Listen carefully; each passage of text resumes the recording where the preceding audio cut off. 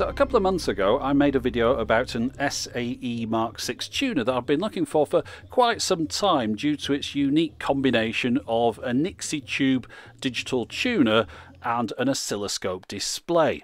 And it was that oscilloscope that really captured people's imaginations. In fact, a good proportion of the comments received on that video were from people wanting me to try out some of the oscilloscope demos on that display. That was the people that weren't correcting me and telling me it's not an oscilloscope, it's actually a vector scope, which is apparently a very important distinction. Anyway, I put information in the video description about these oscilloscope demos and reported back on how they'd worked out for me, and I've also got links in there to them if you wanted to try them for yourself.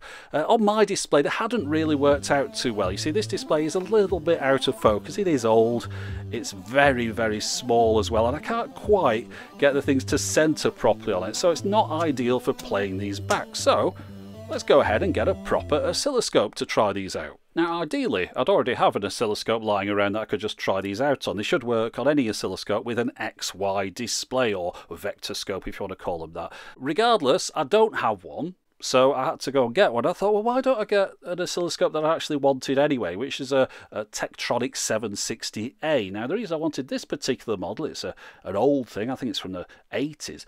It's a CRT display, which displays these demos better than the more modern ones, or they suit it anyway. But the reason I like the 760A is because it's designed for audio, which is more what I'm into. I'm not sort of messing around in the lab with things. I just wanted to play some audio through it. So after much hunting and looking at the prices, which are extraordinarily high for these, I managed to find an old one, but just the insides of it. So whilst that was being delivered, I bought a broken oscilloscope from the same model range in the UK, which didn't cost hardly anything, just for the outside case. Now I did switch that on just to see if it was working, and it made a big bang and lots of smoke came out of it, so definitely not. In the meantime, the internals of the 760A arrived from the US in a rather sorry state. Now I did buy this at quite a cheap price, but it wasn't broken when they sent it. Somewhere along the lines during the delivery process, someone's given this a good knock and managed to crack the front of it. However, one thing I didn't notice when I bought it was the screen was all scratched up as well. It looks like someone's tried to clean that with some sort of abrasive cleaner. Fortunately, I've still got the spare one, the first one I bought, just for the case, and hopefully some of the components from that can be used to repair the 760A, and at the end of it I'll have one good oscilloscope. And it turns out that is the case. Tektronix did make a lot of interchangeable components on their oscilloscopes, and most of these things were available as spares in the back of the manual. So once you take the front off that, I can get this bit of tinted plastic out of there, take the same two screws out of that one, which is only too happy to fall apart, and swap out the nasty scratched up piece of plastic with this nice clear one. Obviously give that a nice polish as well after, but it goes in the same surround. Unfortunately, you can also take out the base of that surround, the metal plate which surrounds 5 buttons in the first oscilloscope, with this one which surrounds 2 knobs on the 760A. So the whole thing just assembles again with those 2 screws. I didn't bother using the scale in this because I don't need it. It obscures the image, and also it didn't fit particularly easily as well, so I could put that to one side. The other thing I had to do was to adjust 2 jumpers on the circuit board. In the manual it tells you how to do this to change it from its original mode into a standard XY orientation, which is needed for these demos. So it's just a matter of moving 2 jumpers on there, as well as I had to swap a couple of wires around so that things didn't display upside down. But I can put the new repaired 760A in the case that I'd originally bought, and it looks almost, I'd say, as good as new. Now around the back of the 760A, the inputs on there are XLR sockets. Normally an oscilloscope would use BNC plugs, but because this one's for audio applications, it uses XLR. So I needed to get a lead which would convert RCA to XLR. But with that in place, I'm then able to plug in the left and right inputs of this into the left and right outputs of any audio device I choose. So that's what the display looks like with normal music, but we're here to see what it looks like playing back some of the music and sounds created specifically for displaying on an oscilloscope. Now, there are a number of different demos available, but it appears that the most prolific creator of oscilloscope music is an artist called Jerobeam Fenderson. So we're going to take a look at some of his work here. Now, if you want to see more of this, there are links to his website in the video description.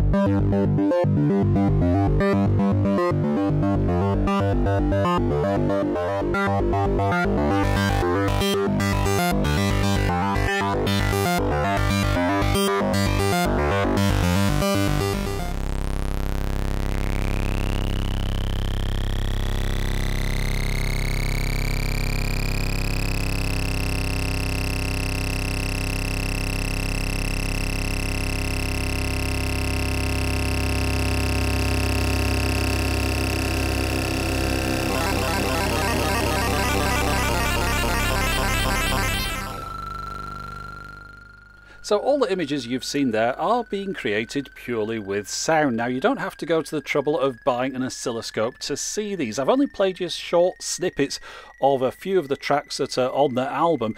You can buy the whole album from the link in the video description, and if you do that, which I believe costs €5, I think it says there, you also get a video file of all the tracks being played on an oscilloscope, and that's being recorded at 1080p at 60 frames a second.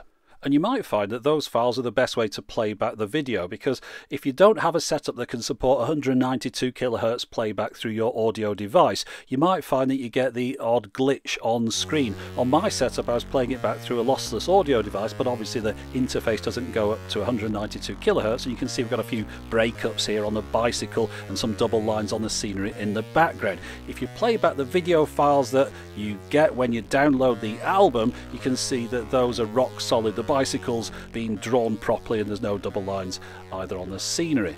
And another alternative is to get an oscilloscope emulator. There's one that's available online, no cost at all, for Windows, Mac OS or Linux. It does a really good job of emulating an old CRT vector oscilloscope display. I'll show you what happens here. If you load in an audio file into it, it's designed really specifically just for playing these audio tracks with an oscilloscope display. You can see here this looks really good on screen. I've got a video capture which is slowing it down a little bit, but you can adjust the width of the lines, and you can also change the color of the lines, and that's a really good way to play back any audio demo that's designed for oscilloscopes at no cost. And then finally, you can also go on Jerobeam Fenderson's YouTube page, and I'll have links to that in the video description as well. So there's going to be a lot of links in the video description, so you can go from pretty expensive to start with your own oscilloscope to completely free and just using the online tools. And if you want more advice and help, then there's another link up there to the Reddit page for oscilloscope music. So I hope you've enjoyed your look here today at the world of oscilloscope music and demos. It's only been a little bit of a brief dip into it though. If you really want to learn more, of course, visit those links in the video description, and those will take you a lot deeper. But that's it for the moment. As always, thanks for watching.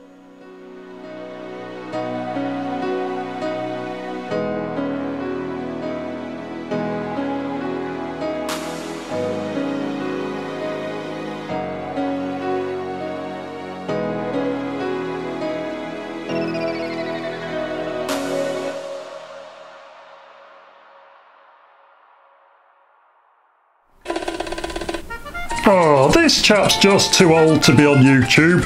If you want to know about technology, ask a young person. Let me find some other channel I can watch instead.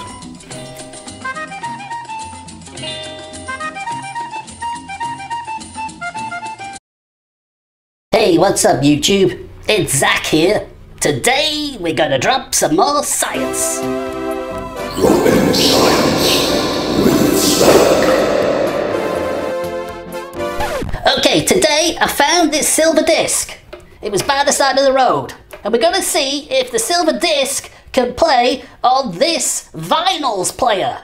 Silver disc versus vinyls. Let's give it a go. Don't forget to subscribe. Hey, it's moving.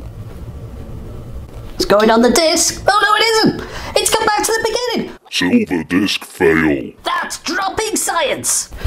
Oh, I nearly forgot. Don't forget to subscribe. Subscribe. And thumbs up. And remember, you can find me on Snapchat, Instagram, MySpace, and visit my website on GeoCities. Zach out of here. Woo! You see, now there's a guy that knows what's going on, and he doesn't need to have stupid and funny comedy segments at the end of the video.